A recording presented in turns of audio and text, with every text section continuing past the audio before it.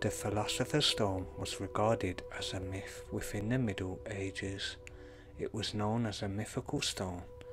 Alchemists represented the philosopher's stone as a tool which had the ability to transform base metals into precious ones, such as gold and silver.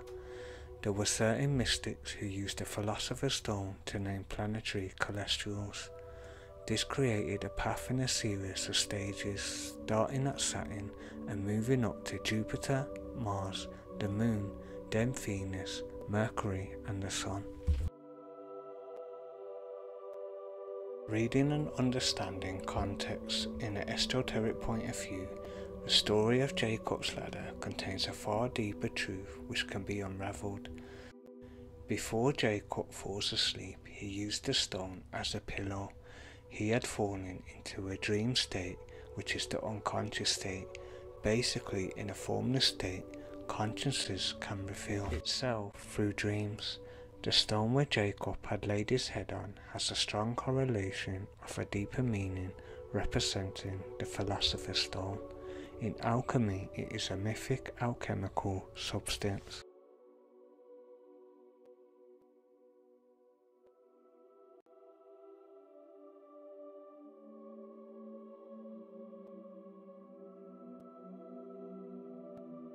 The question you have to ask yourself: who uses a stone as a pillow? Why would you position a stone like a pillar and pour oil over it? The metaphorical explanation sounds far more believable than a literal story. The gnostics believed that oil poured upon the stone actually represented the oil of gladness. This substance leaks down your 33 vertebrae. The ladder of the wise is a terminology used by the alchemists. They related this phase as the path to the philosopher's stone, which is known as the ladder of wise. The ladder of Jacob separates of the Kabbalah, the 7 chakras and the alchematic system they use as planets.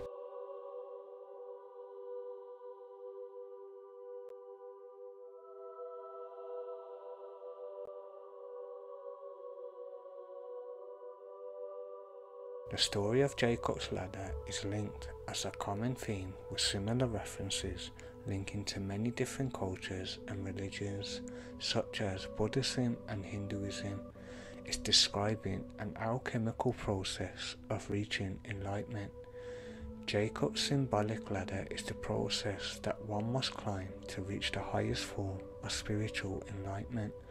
The 7 senses within our DNA can be fully activated if we learn to purify our thoughts, habits, and actions.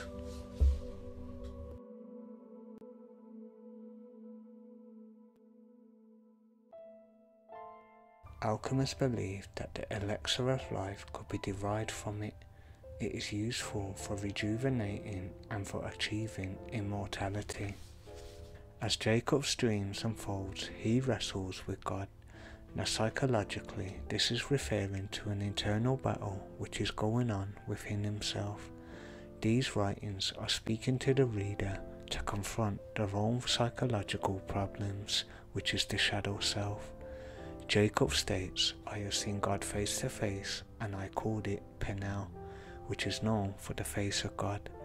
This word sounds similar to the word pineal gland, which is known as Ajna chakra. In other terms, it can be seen as the third eye, the gate path for kundalini to uprise the 33 vertebrae of the spine.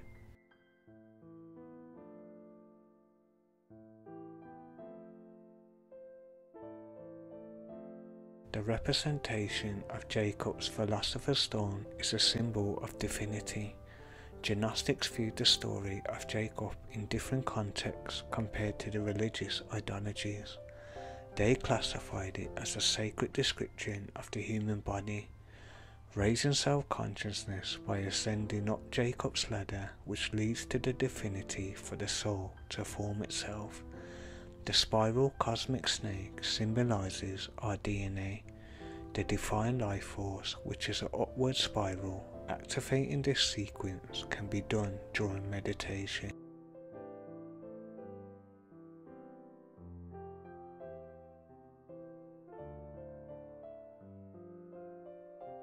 The philosopher's stone is a symbol of psychological transformation. By overcoming changes and difficulties, this will change the DNA structure. This spiral form symbolically is a sacred divine representation. It represents the manifestation of the All-in-One, becoming and governing a full conscious being. Spiritual is not being a light figure only. Spiritual is being in touch with your true self, acting upon your truth of feeling and being. They who live with this spiritual movement of self will undergo a certain development which is necessary for their journey. The intention to overcome fear by walking into the unknown, overcoming hardships and mental limitations.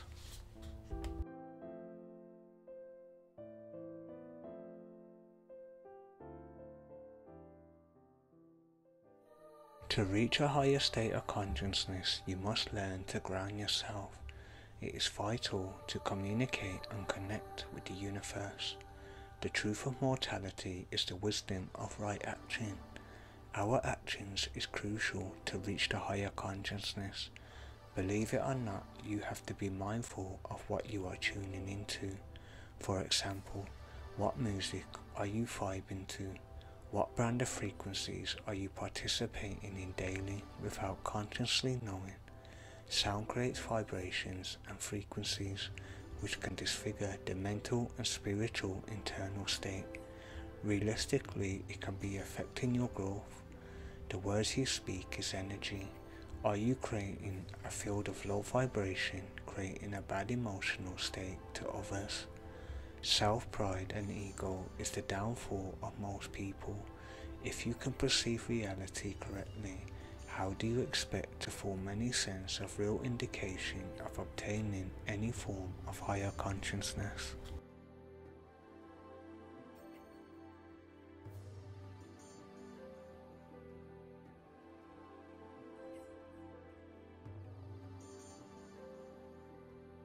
The self-archetype is a direct reference to the innermost nature of the subconscious mind.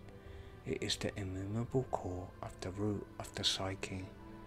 The self-archetype does not change, grow old, or suffer mortality. Therefore, the stone comes to embody that sacred immortal peace upon which ego must learn to rely.